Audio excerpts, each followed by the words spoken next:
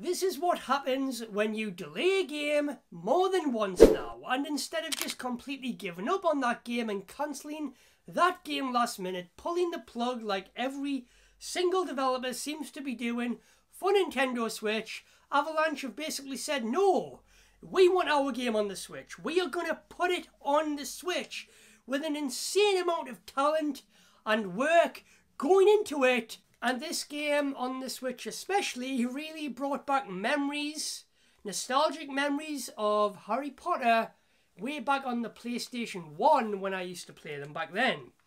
It brought back all of those memories of those games on PS1. And I don't know if that's a good thing or a bad thing, because the way this game performs and works, it reminded me of those games back then. This game on Switch though has exceeded all of my expectations.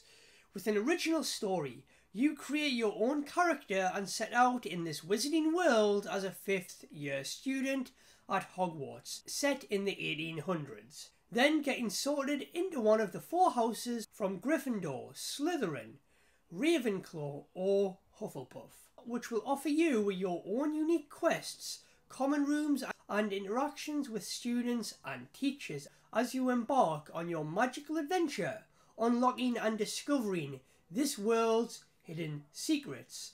As you grow plants, learn spells, cast spells, upgrade your skills and fly your broom and magical beasts, facing off against trolls, dark wizards, goblins, spiders and more, solving puzzles and doing challenges along the way as well. And this game as a whole, I do think it's an extremely pleasant surprise at how this game plays on Switch. A system that's pretty old by this point and nowhere near the power of a next-gen system. But saying that though, this game can now be played on all platforms with a world filled with magic to explore as we take Hogwarts with us wherever we go. We will never miss a class again. They didn't want to do a cloud version here. They didn't want to release it as a broken mess. No. So they delayed it countless times to get it right. To make sure it was right. Even if that was at the cost of a few things here and there, that to me is worth the sacrifices. And if you have been waiting for this version, holding out from the other versions to get it for the Switch, you won't be disappointed at all picking this up for the Switch. And while there has been a lot of cutbacks to get this running on the Switch, and before we get into this, because there's a lot, Hogwarts Legacy is another impossible port that's been made possible for Switch. But what ruins this version for me is that we have already experienced another version of this game. But if this was the only version out there and we knew nothing else to compare it with, then we really wouldn't care, because this is all we know. And again, if you have been holding out for the Nintendo Switch version of Hogwarts Legacy, then it's absolutely worth it. And you won't be disappointed because you won't care. You have nothing else to compare it with. This is your sole version of the game. And yes, it's limited by the Switch's hardware. We already knew that. We already knew this going into this, that it would be limited. It would have drawbacks. It wouldn't look as pretty. It will be a lower spec game from the other versions. That's expected at this point. We can't be disappointed by that at this point. But with that being said though, this game is pretty rough around the edges. There's no denying that. It can come across blurry at times, with things in the environment looking flat, with less detail and these flickering shadows, with little to no aliasing, with low res textures as well. When you get up close to things and really look at them, you'll see how low res those textures are. Most cutscenes as well seem to be all rendered in-game, while others seem to be pre-rendered movies, pre-rendered videos that make them look better than the in-game cutscenes because they don't suffer from the lack of anti-aliasing everywhere else. But there's these moments that will wow you. The draw distance. While it isn't as great as the other versions, you look in the distance and you'll see students flying around the castle. There isn't an issue there where they'll be moving at 1 frame per second.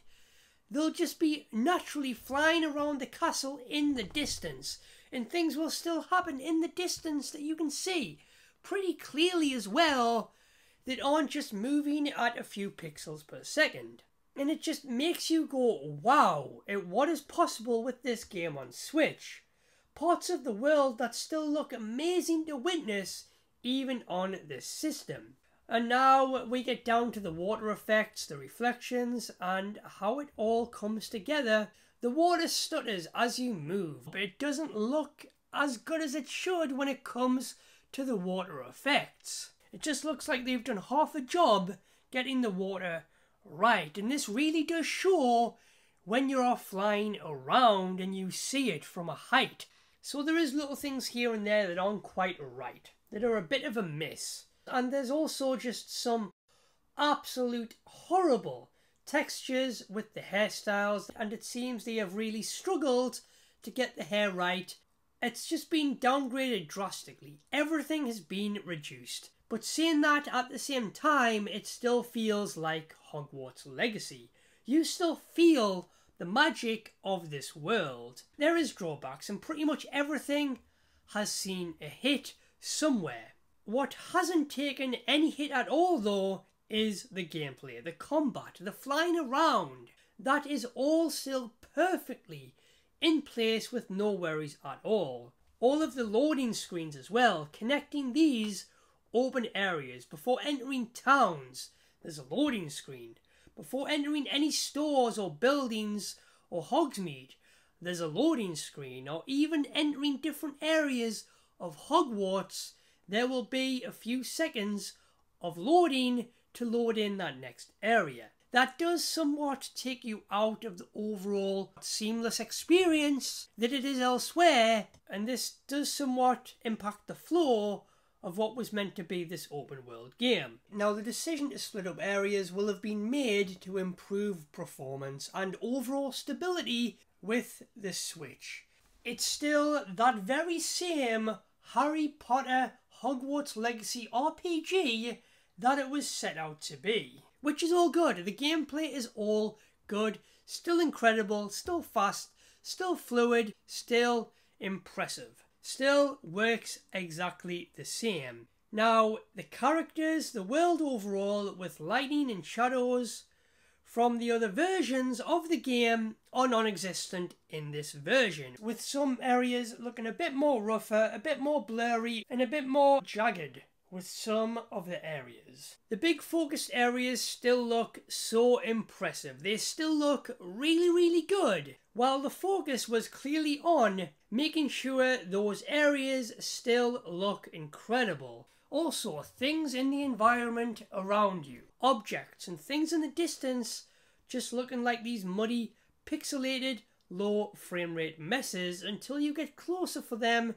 to load in properly. Also, on occasion, this game will suffer from minor pop-ins and little graphical hiccups where things will just appear right in front of you, be it other characters or textures or lights or just something in the environment, an object that's meant to be there, and it will randomly pop in as you get closer.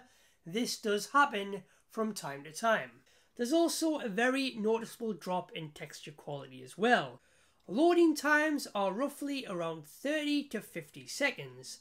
Sometimes the loading screen just seems to be never ending. It just seems to be stuck there and you're just watching in the corner. It seems like an eternity. Now, when flying around on my broom, this was when I thought we would see some more noticeable and quite drastic problems with frame rate drops. And while I did see more things popping in the environment as I flied around quite fast, quite rapidly, the frame rate seemed to stay consistent at a consistent 30 frames per second. But occasionally there is dips, there is drops, depending on the area that you are in. But for the most part, it does stay at a consistent 30 frames per second. And if you guys are looking for your next big Switch adventure, then look no further than Hogwarts Legacy. It's the perfect gift for this holiday season. It's the perfect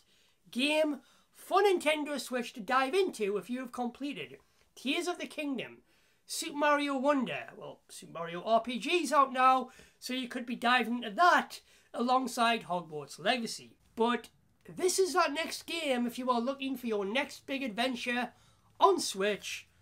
Look no further than Hogwarts Legacy on this system.